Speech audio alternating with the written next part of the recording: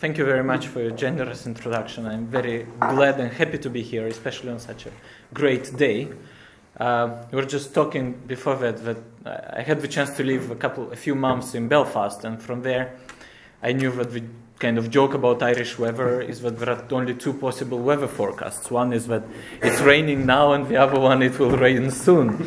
So Dublin today disproves the millenary wisdom of the Irish people, and I'm very glad with it. I'm very honored to be here also speaking after Jim O'Neill, with whom we seem that we will have probably some kind of a discussion. And part of the reason I'm here is that basically I'm not an expert on the BRICS or on China, India, and Brazil, but I've spent some time, quite some time researching Russia and the Eastern neighborhood, the post-Soviet space and EU relations with Russia and the post-Soviet space. So I come more from that perspective. Also, I just watched yesterday Jim O'Neill's presentation here about the BRIC, where he basically said that the most often question he gets when he speaks about the BRICS is when will the R be out of the acronym? And when he defended this by giving some financial economic statistics, proving the point that Russia is still economically a BRIC. I come from a slightly different perspective, and basically I think that over the years, BRIC has acquired not just an economic dimension to it, but also a political dimension, partly a political ambition to be and to represent these new centers of power, and therefore the threshold upon we should judge whether countries are BRIC and whether BRIC exists as such is not just economic and financial statistics, but also how they perform in political terms, and what the interaction between these countries is. So this is a bit my perspective, more of a political and a foreign policy analysis perspective rather than an economic one. And some of the things we've been working on recently ended up in this report called Dealing with a Post-BRIC Russia. There are some copies, but of course you can also find it online, and it basically raises some of these things. And the starting point, in a sense, is that we looked at Russia's foreign policy self-perception in many ways, and basically the main conclusion is that Russia is post-BRIC. And by saying this, I mean the way Russia perceives itself as a global center of power. Now, if you go a few years ago in Moscow and you followed the foreign policy debates and the economic debates, you see a lot of ambition, a lot of expectations of Russia being on a clear geostrategic and geoeconomic growth trajectory. Around 2007, before the economic crisis, Moscow was full of expectations that the ruble will become a global reserve currency. Putin was saying publicly that Russia will by now become one of the top 10 economies in the world, that its GDP would overtake the GDPs of the United Kingdom or France. So you had a kind of very positive outlook and very high expectations about the re-emergence of Russia as a global center of power. This, of course, spilled over into Russia's foreign policy. Many of you remember the Munich speech, the expectation that Russia now will be able to reassert a sphere of influence in the post-Soviet space, that it could withstand, and its foreign policy was directed to a large extent on kind of keeping in check American power primarily. There was talk of a political and geopolitical rapprochement with China. So you had basically the debate of a rising power. What happened with the economic crisis, and I think particularly in Ireland, but in most of the European Union, you had basically the bubble or the expectations of foreign policy ambitions has burst inside the European Union.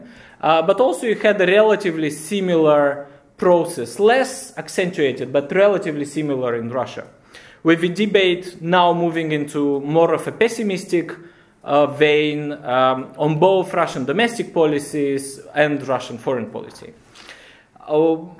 In a sense, if we go back to statistics, the very notion of BRIC, actually in the last 10 years, Russia performed in economic terms better on average, as average GDP growth than Brazil is. But still, over a kind of long-term trajectory, my personal feeling is that in a sense, the kind of BRIC countries are probably meeting somewhere on at the same point, around this time in their trajectories as powers, as regional powers, but fundamentally the direction of movement of these trajectories is different.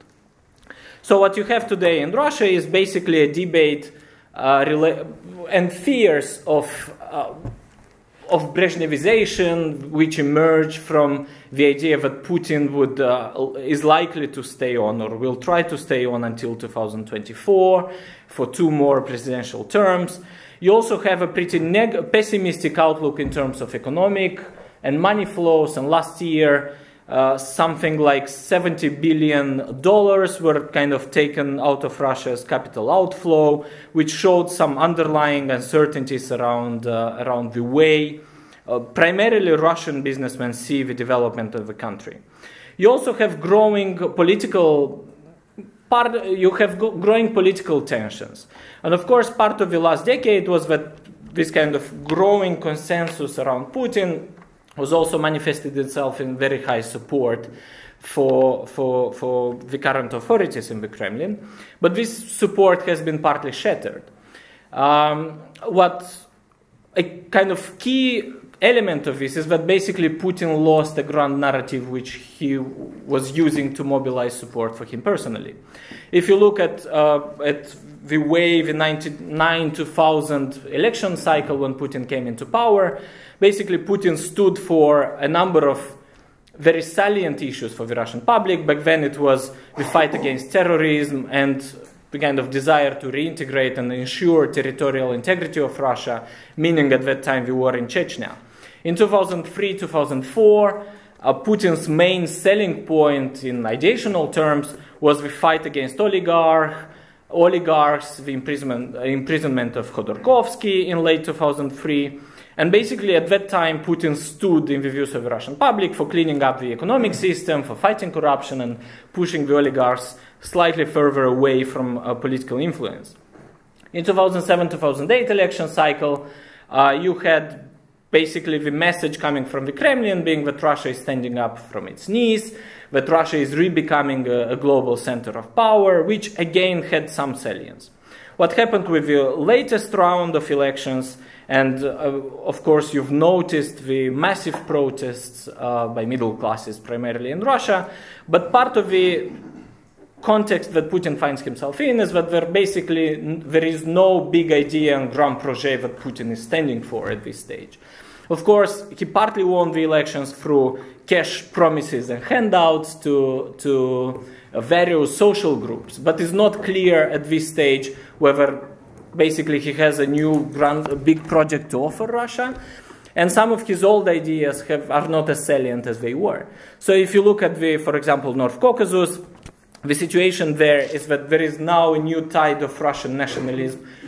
So in a sense, if 10 years ago the main message of Russian nationalism was, I would die for the Caucasus, today the new wave of Russian nationalism is mobilized behind the slogan of stop feeding the Caucasus, which is a kind of proxy reference to not necessarily wanting to keep this region as part of Russia over the midterm. And you have, for example, according to some polls, 62% of Russians saying that they support the slogan of stop feeding the Caucasus. So you have this kind of changing perceptions of and undermining of the main core narrative ideas that Putin had. If you go into Putin being associated with the fight for oligarchs, today it's very clear that there's been, besides putting Khodorkovsky in prison, there hasn't been a systematic attempt to sideline oligarchs. On the contrary, in many ways, richer Russian grew richer. And if you go into the Forbes ratings of billionaires in the world, you'd see that Moscow today is home for the highest number of billionaires in the world.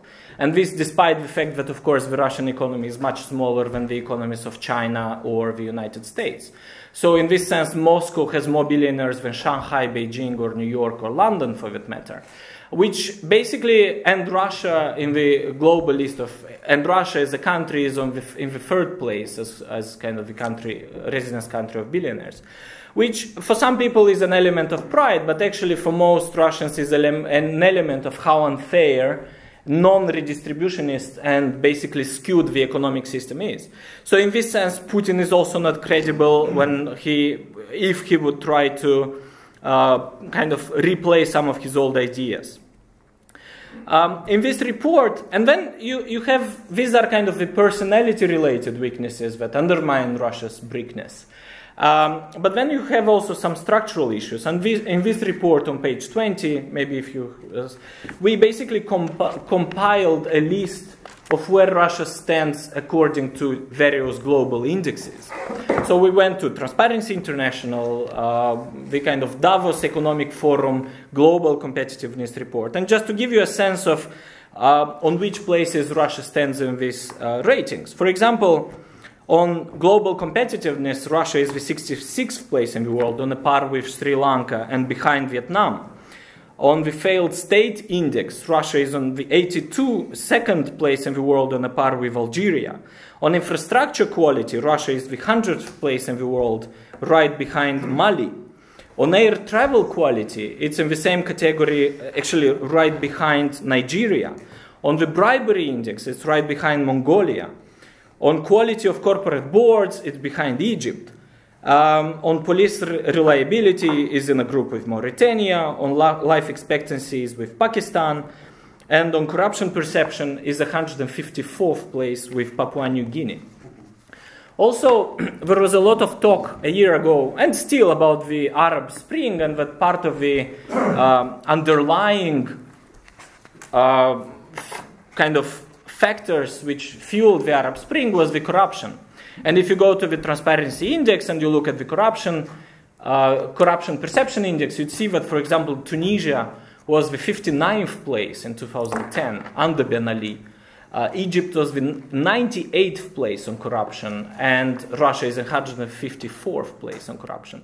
So you have some very serious underlying issues which haven't been solved and which constrained Russia's capacity to become the emerging power that it wants to become, and also to benefit fully from this economic growth trajectory that the other BRIC countries are finding themselves. Also, part of this is, if you go into the statistics, for example, and we talk about the North Caucasus, one interesting piece of statistics is that in 2009, there's been more Russian policemen killed in the North Caucasus than US servicemen were killed in Iraq. So you have these underlying problems which they might not necessarily end up in the news, but still they seriously affect the way and Russia's capacity to be a BRIC. I'll just kind of quickly talk about the way this influences Russian foreign policy on two or three key dimensions. One is the post-Soviet space, and part of it is that basically Russia is now much more focused on asserting its influence in parts of the post-Soviet space. I think partly the paradox here is that in the 90s, when Russia was weaker in economic and political terms, actually Russia was more influential in the post-Soviet space than it was in the last decade, when Russia became stronger. And part of the reason for that is not so much just the economic and state capacity of Russia, but also what the other centers of power did. And what happened was that Russia drastically eroded, that China drastically eroded Russian influence and is eroding Russian influence in Central Asia, and the European Union is doing gradually the same in the Western post-Soviet states, primarily South Caucasus, Moldova, Ukraine, and Belarus. It doesn't mean that Russia is not influential. It's very influential. In many of these countries, it's the most influential foreign policy actor, but is not as influential as it was even in the 90s. So if you look at trade statistics, today all of the Central Asian states trade more with China than with Russia, except Uzbekistan. And there's a relatively similar picture happens with the other post-Soviet states, where the EU is a bigger trading partner to all these states than Russia is, except Belarus. And on Ukraine, it's basically balancing around 30% external trade for the EU and 30% for Russia. You also have some interesting... So in a sense, what happens is that the EU and China primarily, but also the United States, deny Russia a monopoly over these countries. But partly also what happens is that basically Russian influence in these places and this influence of other powers partly kind of cancel each other out. So you have the rise of a kind of greater room for autonomy for these states. Russia is also not very willing to invest too much into reasserting a sphere of influence. I think it was very interesting 3 years ago, almost 3 years ago in Kyrgyzstan, when basically Russia refused to send peacekeepers in.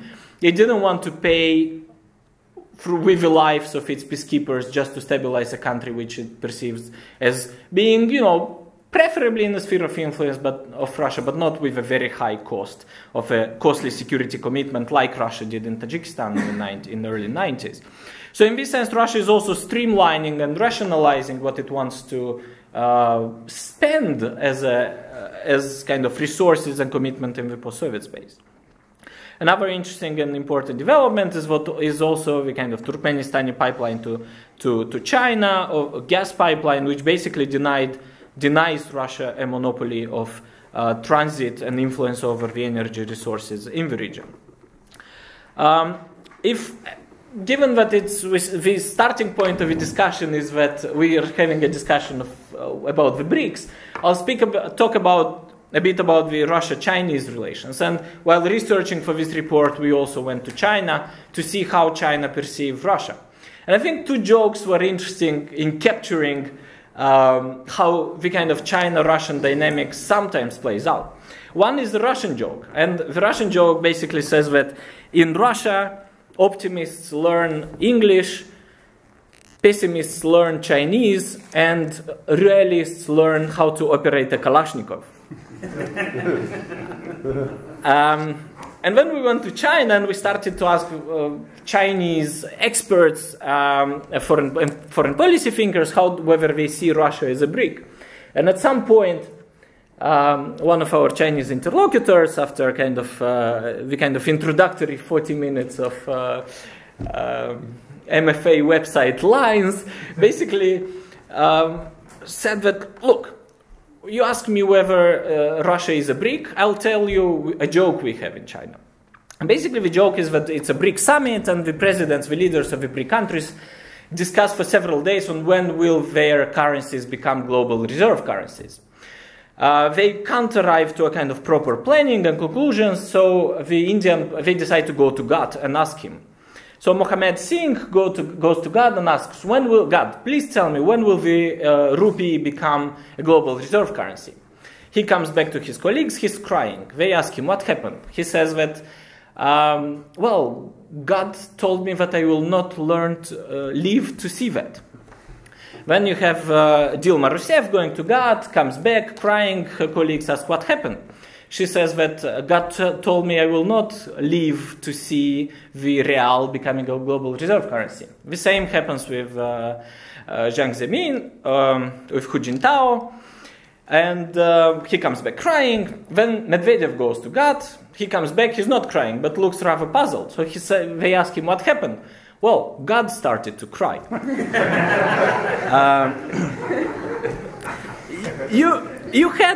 You have a very changing dynamic. If 5-7 years ago, this story, also in the West, was of a Chinese-Russian alliance, maybe a BRIC alliance standing up to the West, to US arrogance, this was a very kind of important united factor for Russia-China. You also had growing trade. For example, in 2010, China overtook Germany as the biggest trading partner for Russia, with $55 billion of trade turnover. You also had very close military links, and China was basically 63% of Russian arms exports were sold to China. Also, from a kind of Chinese strategic perspective, they would say that Russia is our safest border. We have issues in the kind of the Chinese West, to the west of China, with the kind of Greater Middle East. In the south is India, and in the west and southwest you have the kind of US encirclement. And from a Chinese perspective, Russia is basically the safest and most stable border, and it's definite that they want to keep it this way. Also, you had very high expectations of growing energy trade. Russia's interest would be to diversify away to China so that it can play two markets against each other, meaning the EU and China, when it comes to selling to selling energy resources. So you had a very strong underlying basis for a rapprochement between Russia and China, which happened. And in the last decade, Russia-China relations have been better than pretty much ever before, except for some small moments of niceties between Stalin and Mao, which have been disproved by history. But now I think the dynamic is very different. Part of the explanation is the perceptions of Western decline. Especially with US kind of retrenchment of its foreign policy ambitions, with the collapse of EU foreign policy ambition, or at least stagnation, there is less of a kind of push factor for Russia-China relations. Also for Russia, its vulnerability vis-a-vis China is much greater in this sense of, and in a sense if China 5 or 7 years ago, China for Russia was a growing market, an emerging market and a kind of emerging economic partner, now Russia is an emerging power, which is a completely different game. The power asymmetry between Russia and China is also rising.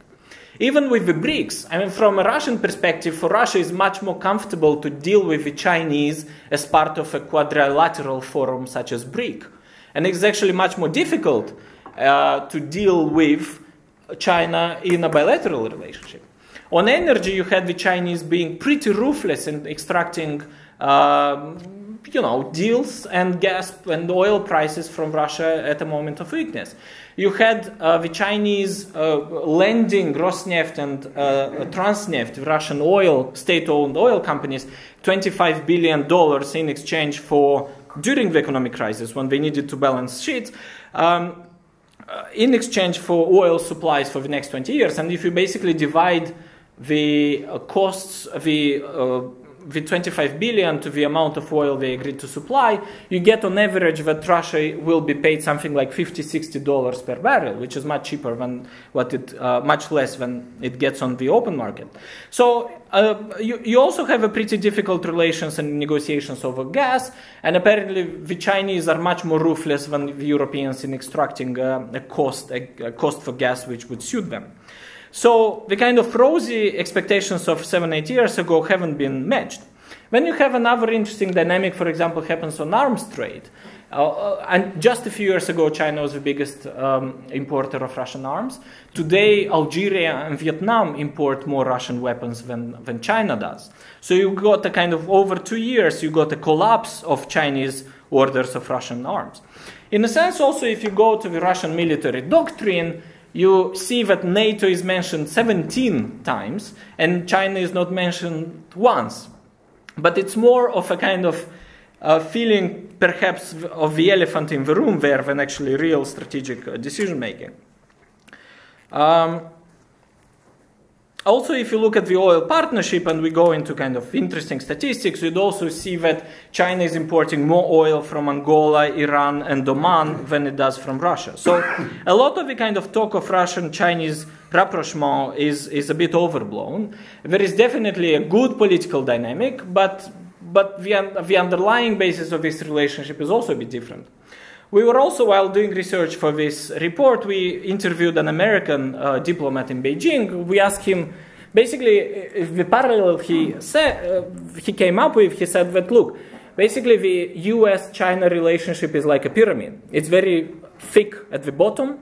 We have a lot of people-to-people contacts, a huge trade, huge businesses, but the political relations are very bad. Whereas with Russia, you get a hollow pyramid, where the political relations are very good, better than with pretty much most of other China's big power partners, but actually there is very little in terms of, relatively little in terms of trade and intensity of contacts to support this pyramid.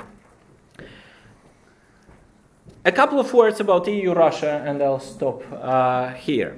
Also, the story of a kind of changing Russian foreign policy dynamic also happens in relations with the European Union. Just 5–6 years ago, Russia emerged as the most divisive foreign policy issue for the European Union since the days of Donald Rumsfeld and the Iraq War. We wrote a paper back then called Power Audit of EU-Russia Relations, where we counted that Russia had disputes, bilateral disputes with 14 EU member states over different issues, from trade to human rights to Estonian war memorials for war soldiers and the Litvinenko affair in the UK. And basically back then the story in the EU-Russia interaction was that on the one hand Russia was engaging with some EU member states in bilateral deals, primarily with Germany, Italy, France, strong energy partnerships, a lot of political and high-level symmetry and interaction. On the other hand, Russia was also engaged in several disputes with many EU member states, not just in Central Europe. And this put a lot of strain on EU foreign policy unity. And Russia was a constant kind of source of bad news for EU foreign policy. And it was also a source of big mistrust between EU member states. At some point, you even had the Polish foreign minister practically on the record saying that the Germans were a Russian Trojan horse inside the European Union. And now the dynamic has changed dramatically. Just in December, the Polish and German foreign ministers wrote together a joint letter to their EU colleagues asking to reconsider relations with Russia in view of Putin's return to the presidency. And there's basically much fewer disputes. Part of it is a reconsideration of the Russian approach to the European Union, but part of it is the European Union solving some of its vulnerabilities related to this relationship and some of these underlying issues which made the EU so disunited. So in the recent years, the EU invested a lot in building interconnectors between Central European states, which are dependent on energy supplies from Russia. The US-Russia reset also opened the way for countries like Poland and Lithuania to reconsider and kind of moderate their approach to Russia. But you also got the Germans being a bit more disappointed with the way things were going in Russia. So in a sense, you got a move towards the center on states which were very anti-Russian a few years ago and on states which were very sympathetic to Russia. Around more of a kind of pragmatic and cold-blooded consensus on Russia. It was also interesting, it was kind of not very well noted, but one of the last outstanding issues Russia had in its negotiations to the WTO in mid last year was basically a very tough German approach on Russia, where Germany basically wasn't accepting what the Russians were offering in terms of taxes for car exports. So you got a kind of much more cold-blooded approach also from Germany, which created more of a united dynamic inside the European Union. But overall, part of the explanation for this more stable relationship is, as I mentioned, is that basically both Russia and the EU have fewer foreign policy ambitions. The European Union, if 10 years ago the European Union hoped that Russia will perhaps become one day like a small Poland, like a large Poland, today the EU is basically treating Russia as a small China, a country you do business with, you engage, but you don't really expect to change. So there is this kind of soul-searching, and the way the economic crisis hit the EU is also playing a role in this relative normalization of relations. I'll stop here, and I will happily respond to any questions you might have. Thank you very much.